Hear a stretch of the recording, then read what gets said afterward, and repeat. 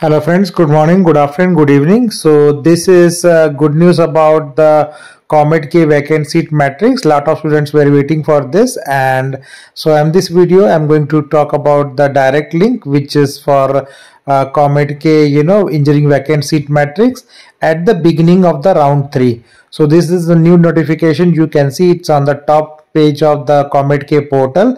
Click here for engineering vacant seat matrix at the beginning of the round 3, and also there the same place you can also find the engineering cutoffs for round 2 phase 2 allotment in case you want to refer.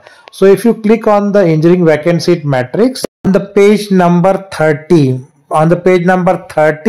it clearly shows the total seats which are available for the round 3 is 18,922.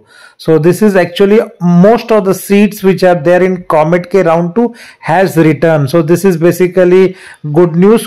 People who are still trying in the round 3, they can definitely get very good seat, right?